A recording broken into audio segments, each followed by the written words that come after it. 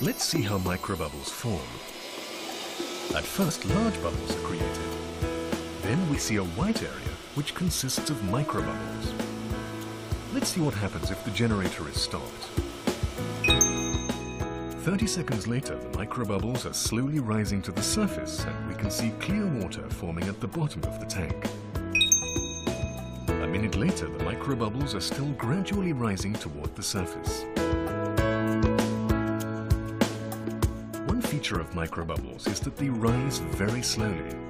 In the space of 1 minute, microbubbles with a diameter of 0.01 of a millimeter rise only 3 millimeters.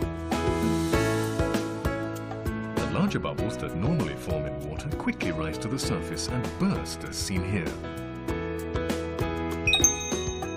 Microbubbles move very slowly in comparison.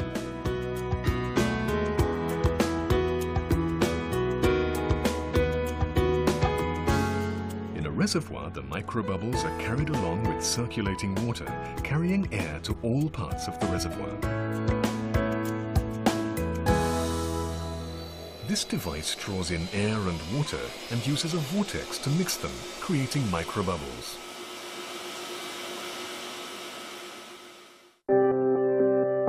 Air that has been mixed using the vortex still comprises large bubbles at the center of the nozzle.